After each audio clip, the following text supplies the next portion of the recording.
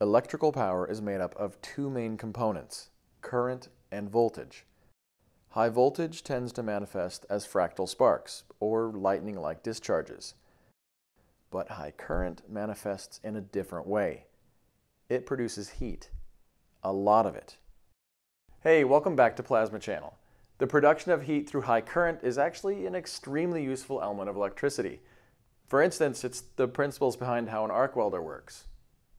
So, even though this DIY is nothing new to the internet, I'd love to show you an incredibly simple method for creating high current and explain what's happening in the process. And trust me, things start to heat up a bit.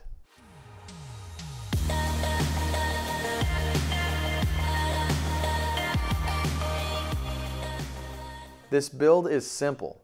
Take a microwave oven transformer with its primary heater element and secondary windings and remove both the secondary and heater element windings.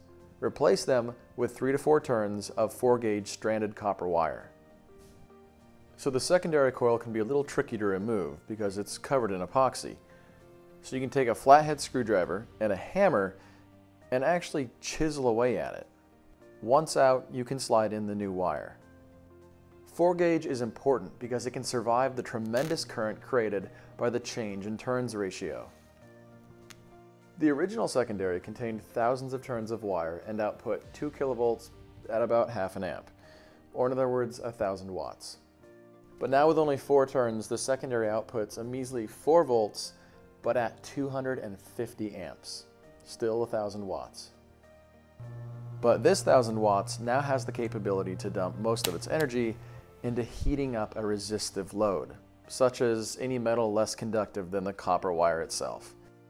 The reason why upping the current produces so much heat across the resistive load is due to the power loss law, composed of current and resistance. Since current in that equation is squared, any increase in current causes an even larger increase in power loss through heat. It's at this point that I should probably warn you. While 4 volts won't shock you, 250 amps will burn you and burn your house down. So use caution. Safety aside, it's time to melt some metal. Here's a 6-inch bolt.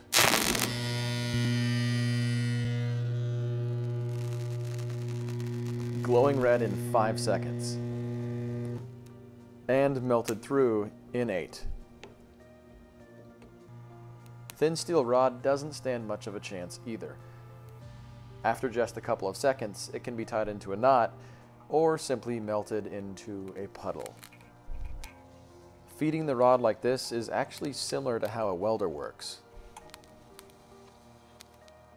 And a little 3-inch bolt melts in less than 4 seconds. I also wanted to see if the current was high enough to actually vaporize steel. I think these holes speak for themselves.